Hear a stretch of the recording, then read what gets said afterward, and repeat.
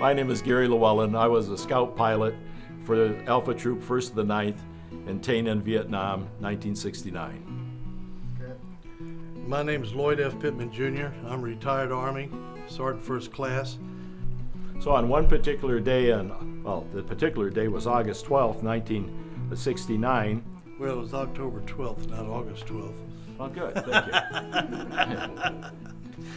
Well, we were assigned to find a known but not located active 51 caliber machine gun position, and they put in artillery and fast movers, and we followed in as the dust settled.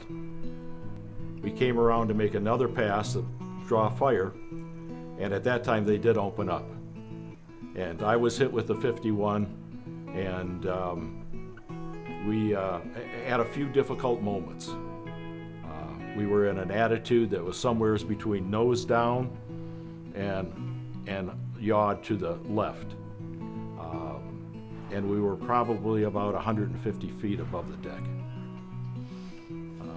It hit me like I was knocked out. In fact, I thought I was dead. We were doing about 80 knots at the time. And when the 51 hit our bird, of course it went through Gary, it completely stopped the bird. The bird was just shuddering in the air, and it was nose down. And David Ham, our scout observer, he'd never flown before. That was his, I think you gave him just a few minutes of stick time getting out in the area. Right. And so I hollered on the radio for David to grab the controls, and he did, but David didn't have the experience to keep the bird flying straight and level, so we were all over the sky. At the same time, Gary was trying to maintain his alertness, but you got to realize all the meat from the knee to the hip was gone. Just that bone was sticking out. His elbow, he didn't have an elbow, just those two bones were sticking out. Plus the 51 came through and it put shrapnel in my hand, but at the same time it put shrapnel in my groin area. And if it wasn't for my M60 machine gun being there, deflecting that armored piercing part, wouldn't be here right now. So we're flying along, we're heading toward LZ Jamie, which is a good, what, 5-10 minutes out? 15? And so we're all over the sky, and we get to LZ Jamie, and a fire base, an LZ in Vietnam, it had 4 strands, 4 layers of wire. And so as soon as we crossed the 4th one toward the fire base is when I kicked all my pyrotechnics out, all my hand grenades, all my Willie Pete's, all my incendiary grenades, my smokes, my M60 machine gun, and the ammunition. And so we were coming in hard and fast on that LZ. Let me take it. Okay. There, okay. And we were coming into this place hot, and hot means at a high rate of speed, dangerously, to make a landing. And we're coming at a very sharp angle, and the result would have been, if we had hit, we'd have rolled, caught fire, and burned. Okay.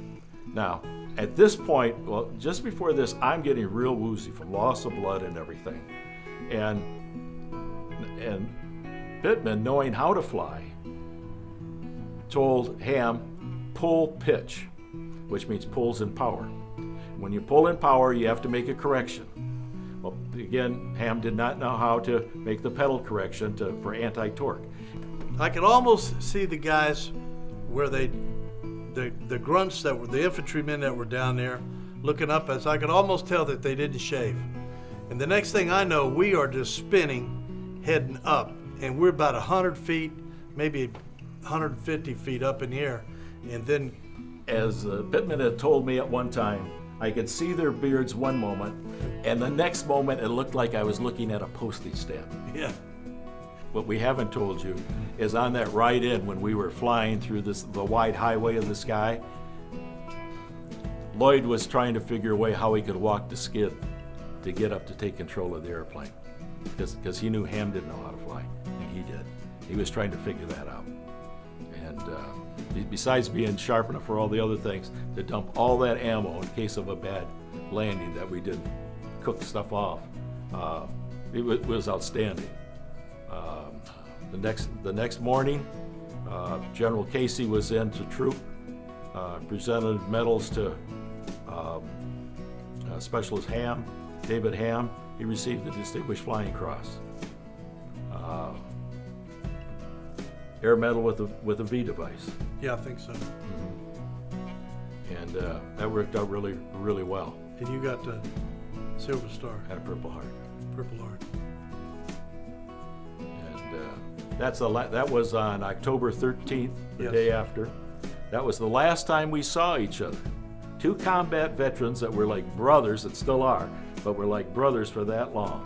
And through an amazing turn of events, I found out about war horses for veterans. And I want to stress it for combat veterans. Got talking with them, and they heard about Loyd. They flew Loyd up, and we hadn't seen each other. Well, we hadn't seen each other from October 13th, 1969 until April 2016. That was our first reunion that we saw and each other, and it was just like we had never been apart. He's a little different. I haven't changed at all. And this experience that we've had here with Patrick and the Browns is as wholesome comes to mind. It's a real laid back It's a brotherhood. experience. It's the brotherhood. It's the brotherhood. Everybody here is combat veteran, been through it. Doesn't matter what war you're in. No. You know, they're all similar. Maybe the location's a little different, and the enemy might dress a little different, but it's all the same when you're in the Delta Sierra. Yeah. Okay, you all have that shared experience. The experience here, it kind of made me whole again. When I finished the first 3 days here, when I walked down the hall at a hospital to visit a friend, my partner, Stevie Collins, said, "You're taller." I says, "Well, I feel whole again." Yeah. Now that's just my story. I don't say this will happen for everybody, but it happened for me. And I was a guy that when I first heard about it, I said, "No way." My first response was, as typical, "No, I don't want to go through your stories and all this, you know." And then I thought, thank goodness I did. Well, you always say no. Why not step out and take a chance? There we are. The first time I got here, it was like I was back with my brothers. And it was so peaceful. It's like a family. It's not like you're going to the VFW or this person has got Veterans Club, you know, and they meet every 2 weeks. No, this is way different. We met fellows from SEAL Team, Marines, Yes. all the services, different ages that have been involved in that. And when Loyd says brotherhood, that's what it is. We all have this in common. And you mesh right away. And it's light, it's not heavy. And you remember the funny stuff. And all of this stuff. The stuff that really was kind of, some sickening, some not, but just this military funny, where you have somebody that relates to it and you laugh to it. And I want to stress, it's not about, well, you did this, well, I did that. Right. There's no one-upmanship in all of that. And it's just more telling the story. It's a relaxed atmosphere. Yes. You know, and it's a listening atmosphere. And cripe, it's non-judgmental. You know, I mean, once you've been through it, I don't care, you know, who's to judge you? So, you know, give Patrick a call.